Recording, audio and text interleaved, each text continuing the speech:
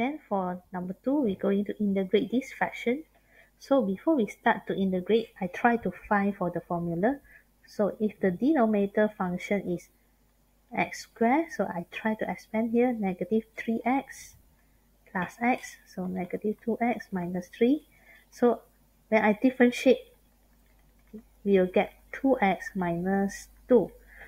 So obviously we can't see the pattern of integrate f prime x over fx.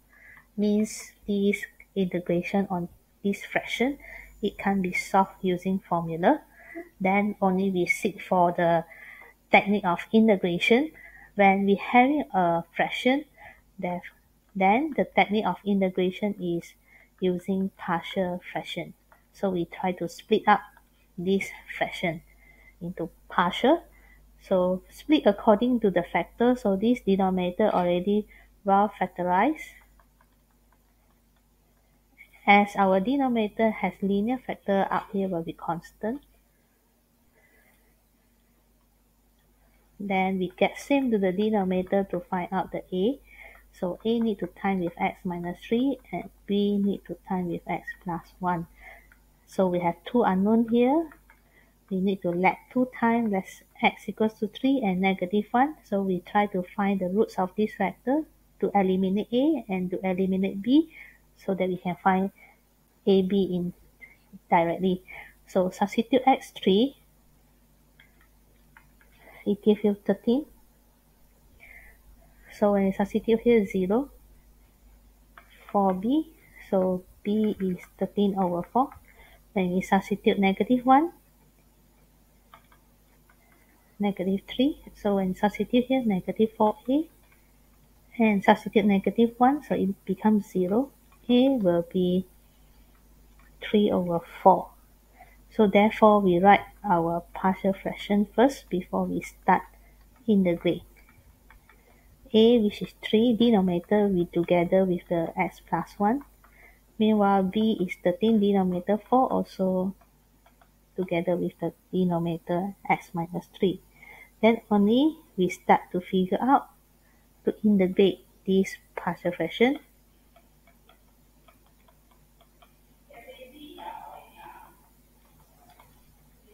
Then to integrate this, so obviously we can see here we can factorize out 1 over 4, or I can factorize out 1 by 1, 3 over 4, integrate 1 over x plus 1 dx plus 13 over 4, integrate 1 over x minus 3 dx.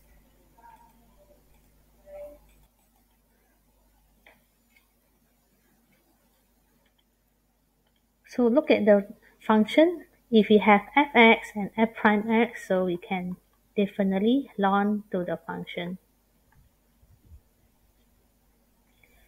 So double check here. Denominator x plus 1, differentiate it, you get 1. So denominator is x minus 3. When we differentiate it, it also get 1. So this is fx, up here f prime x. This is fx, up here f prime x.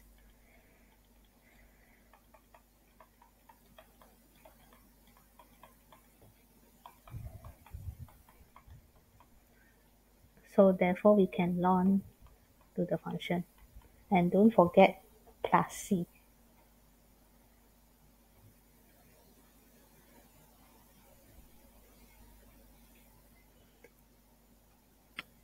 So if you want to try to simplify, also can. So we will factorize out 1 over 4. Then this one will be ln x plus 1 power of 3 plus ln x minus 3 power of 13.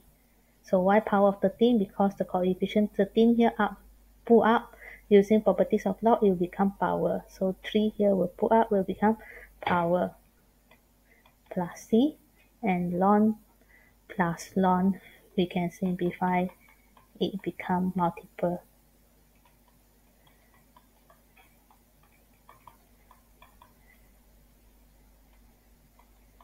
plus c.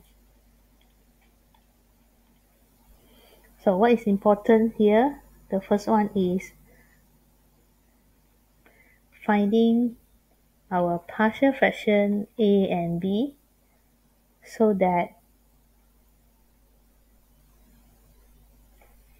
we can get the partial fraction correctly. Then only we start integration. So integrate the partial fraction, given your answer and everything correct, actually we can accept both in here or here.